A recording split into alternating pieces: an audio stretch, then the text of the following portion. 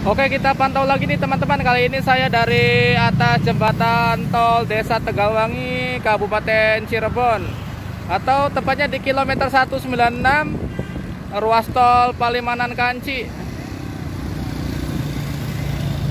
atau dekat gerbang tol Plumbon nih teman-teman. Di sini lalu lintas terlihat ramai lancar teman-teman. Kendaraan lalu lintas masih didominasi mobil-mobil pribadi.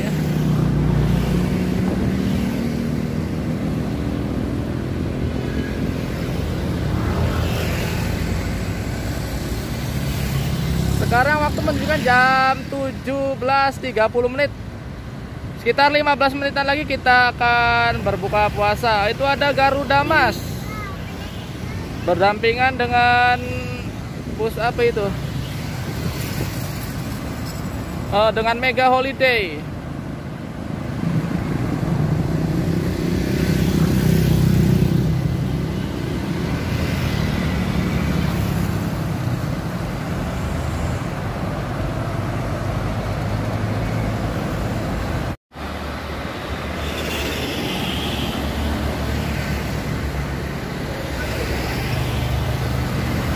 Nah, ini jalur yang dari arah timur belum digunakan untuk one way ya teman-teman.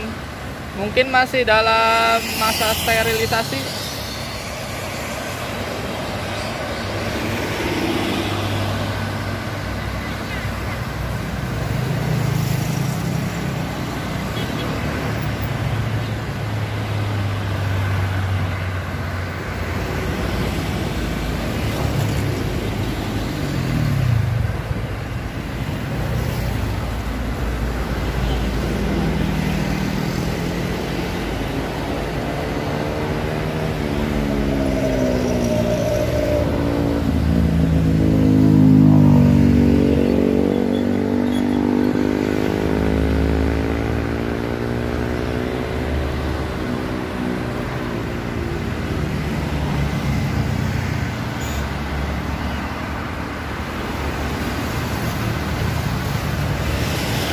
Ada bis pandang Aran.